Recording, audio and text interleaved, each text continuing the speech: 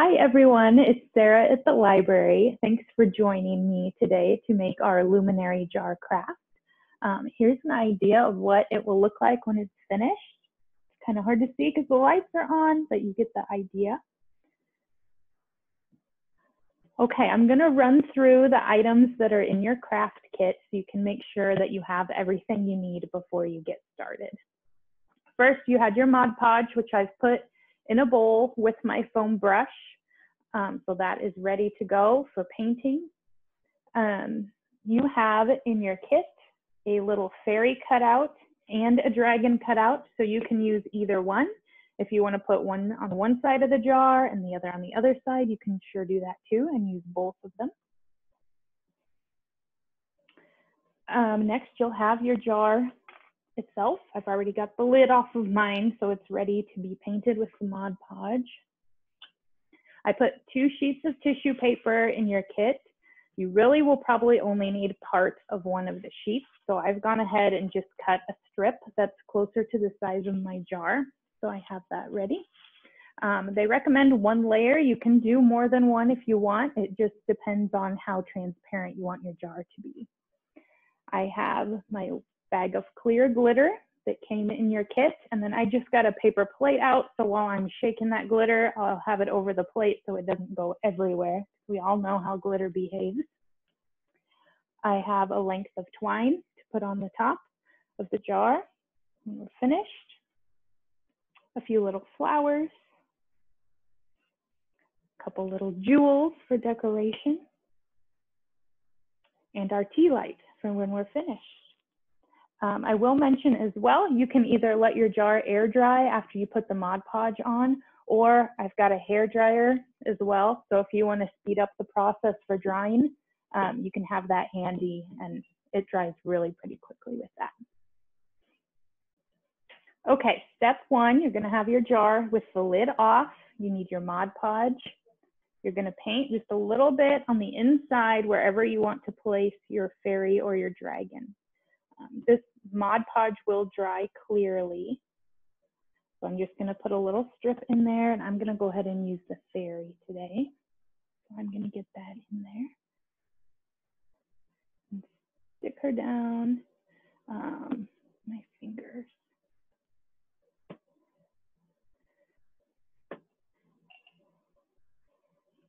Get her secured to that side of the jar. You can always put a layer of Mod Podge on top of her too. Kind of helps it just seal in there. You can see I'm just painting another layer on. Okay, so I've got my fairy stuck in there. If you'd like to do your dragon on the other side, it's the same step. You can just go over to that other side. And the Mod Podge can be replaced with plain white glue. So if you have white glue at home, that's an easy substitute. Or if you wanted to try this again, but you don't have Mod Podge left.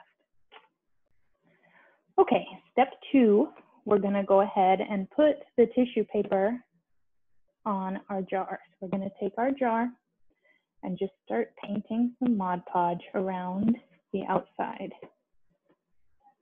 It doesn't have to be a super thick layer. And you don't want to go up onto the rim because we are going to put the lid back on. So just right to that lip of the jar. Once you've got a little bit on there, you can go ahead and place your tissue paper on there. And if it tears or wrinkles a little bit, that's not going to be a problem. You'll still be able to see through. And we'll go over it again in a minute, and that will kind of help to mask any of that stuff. So just painting the light layer on there. And continue wrapping it around. And again, I did cut just a smaller piece of tissue paper, so it would be a little bit easier to work with. You do want to leave a little extra at the bottom so you can wrap that underneath once you get around your jar.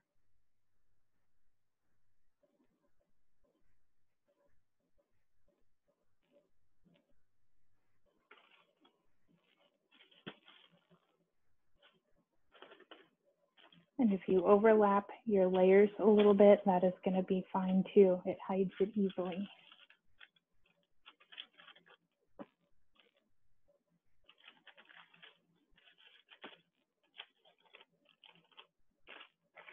Okay, so I've made it around the jar.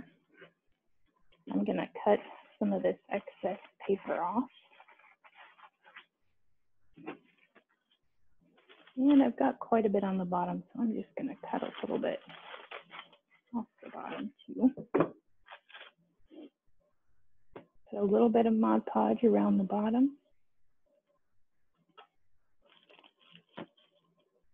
Fold that tissue paper over.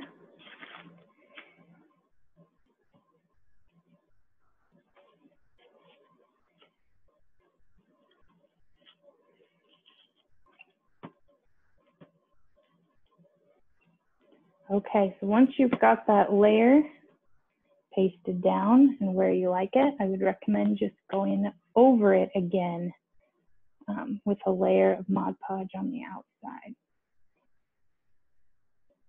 And it just has to be a thin layer.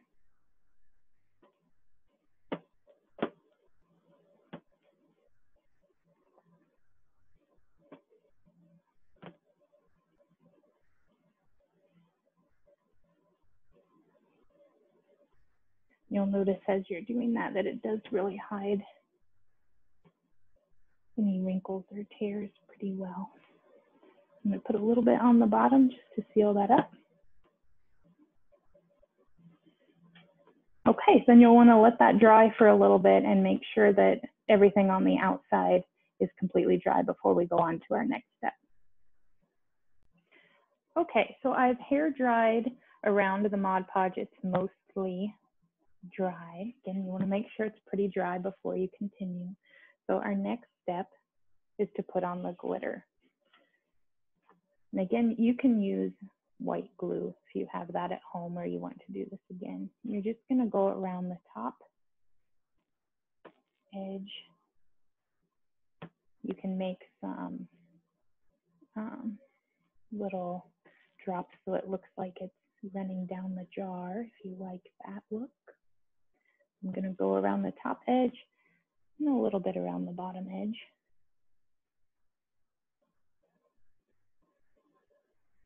Like that.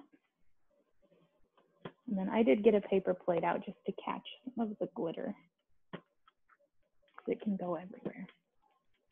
I'm going to open that. I'm just going to sprinkle a little bit around the edge.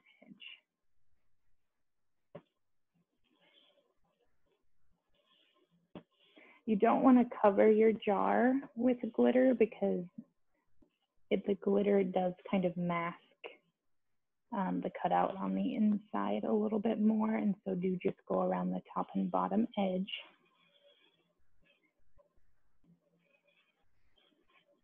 To give it a little bit of sparkle.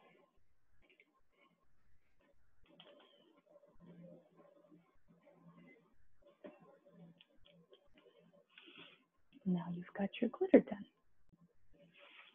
Okay, once you've let that glitter dry just a little bit, our next step is to put our twine around the top.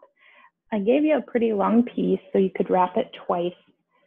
If you find you don't want it that long, just cut some of it off. Just go around that bottom lip of the jar because again, you're going to want to put the lid back on. You don't want it to be in the way. I am going to wrap it around 2 times. And then you can put a bow on the front or just tie the knot.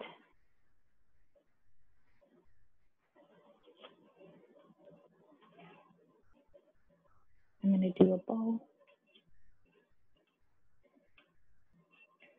and kind of double knot it maybe just to keep it from coming apart. I might trim just a little bit of that ribbon off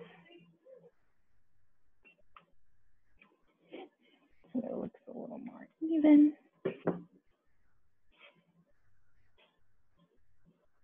And you can adjust it a little bit if you want to put, if you have some hot glue at home, you can put just a little drop of that on the bow or just to keep that twine in place around the bottom.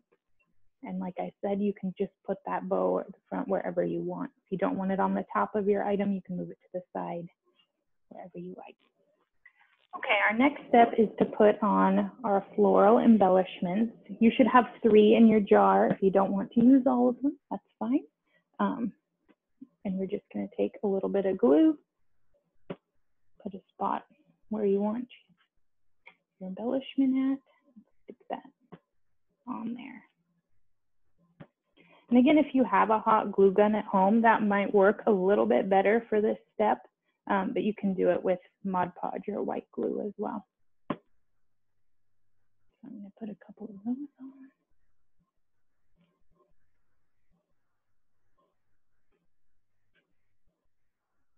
A few of the embellishments that were in your bags, you may not all have one, are sticky on the back, so you can just peel off and stick those on too. You won't need glue.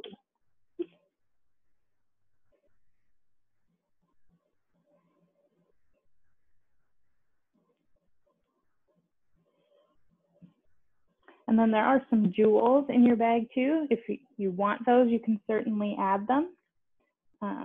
You don't have to. I might just put a little jewel in the middle of my flower here. So you can get that decorated however you wish. Okay, and our last step, once everything has dried, you're going to just drop your tea light into your jar and turn it on. Have that light coming through.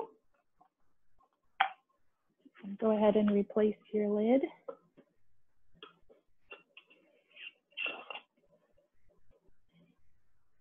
And you've got your jar. Okay, thanks for joining me to make the luminary jars today. I hope yours turns out great. We would love to see them when you're finished. If you want to post them on our Facebook page with hashtag KPL Summer 2020 so we can see how they turn out, we would love that. Have a great summer.